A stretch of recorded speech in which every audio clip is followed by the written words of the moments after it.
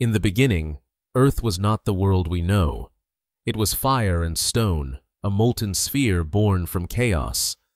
Volcanoes erupted endlessly, meteors rained down, and the young planet glowed with heat. Yet even in that violence, the foundations of oceans and continents were taking shape. As time passed, storms gathered above the cooling crust, and rain fell for millions of years.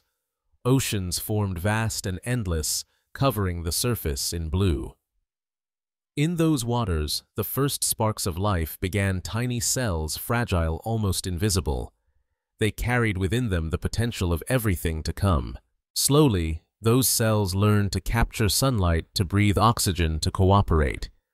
They changed the atmosphere, turning poison into air, turning silence into the first whispers of life's song.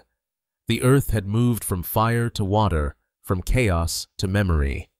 And in those oceans, the long story of life had begun.